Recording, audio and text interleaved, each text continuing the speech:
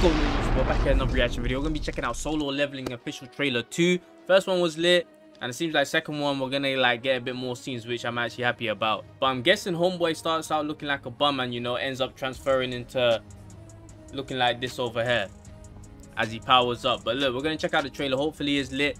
If you guys enjoyed the reaction, like, subscribe, and without further ado, let's get into it.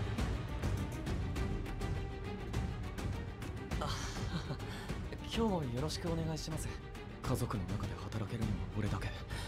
俺には金がいるんだ。一体どうしてこんなことに。Oh, so he just be out here fighting? Wait, is this like a isekai?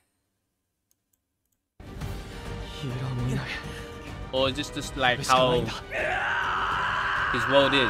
C 級ダンジョンは初めてでさ。大丈夫。僕が守って差し上げます。面白い。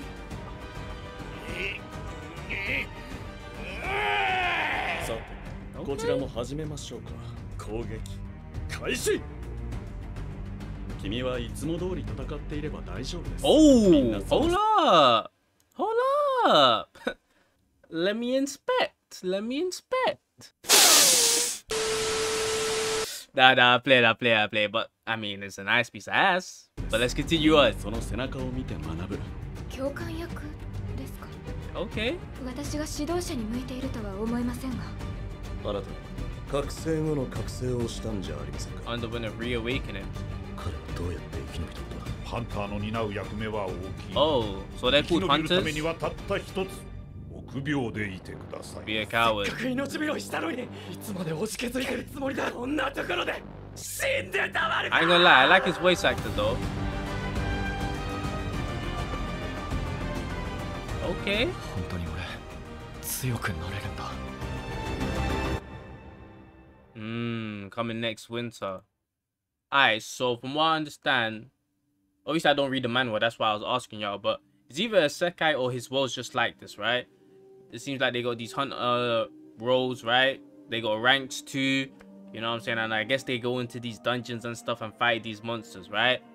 So yeah, I think that's how like the world is, which is dope, interesting. I think, you know, it's gonna be fire to see the MC progress. He was talking about how he needs money for his family and stuff like that.